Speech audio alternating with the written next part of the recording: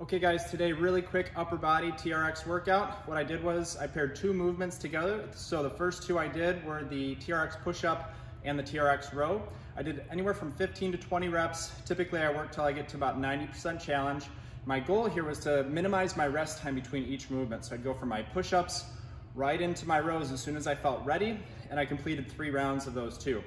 And then I went ahead and I did the same thing for the biceps and triceps, except I stayed around 12 reps for those. So 12 reps of the bicep, 12 reps of the tricep, and I alternated through relatively quickly for 3 rounds. This way I got my heart rate up a little bit as well. So give it a shot guys, and let me know what you think.